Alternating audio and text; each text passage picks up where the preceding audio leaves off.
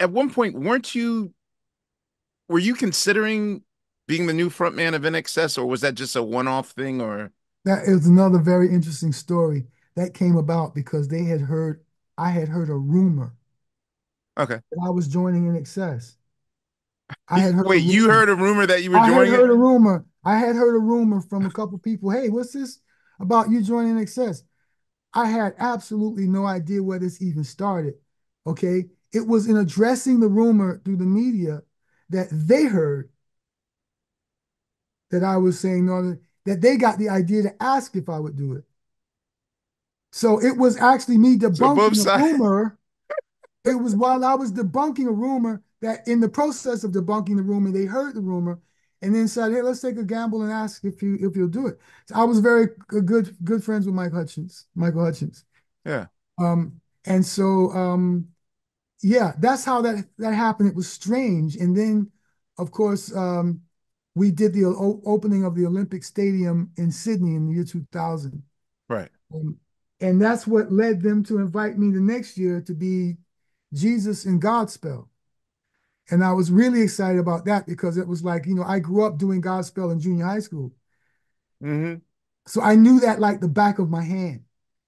And that they asked me to play the Jesus character. I was like, dude, that's like, yeah, man, the Australians love these bitches. Yeah, man. It's about time. Because I always felt like he probably looked closer to me than he did to Chris Sarandon or whoever plays this motherfucker in the movies anyway when I was a kid, you know. Um, but the irony is the very day I was meant to get on the plane, the producer and the director got into a huge fight because the director had in order to get me on board, promised I could contribute a song Hmm. to the situation to give me another song to sing. And there were already problems Right. brewing, but I guess that was the straw that broke the camel's back and literally got a call an hour before I was going to leave for the airport that they had postponed it until they sorted out all this other stuff, which by which point I had moved on. But yeah, that rumor was true, and that rumor led to some other stuff. And then eventually they asked if I wanted to be a permanent member, but that was in the very beginning of me going into the transition full time in earnest, and realized it wouldn't have been in my best interest to have lent my energy to that. So the way you create now, is it when the spirit moves you, or like, are you your final say? Are you your boss? Are you like, okay, Yes, um, are you yes. in an ideal place now creatively? I've been in an ideal place creatively um, since the very, very beginning because I was spoiled that I've always had creative control, and the first record was the only time I've ever even made demos. Um, but my answer is like this. I'm 62 years old. I've been doing this my entire life.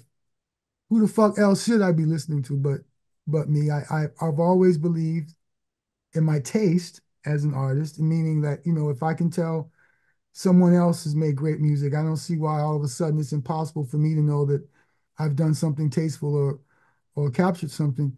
Um, it is just and the energy that I inherited back into the process of creating when I no longer had to defend myself or answer questions.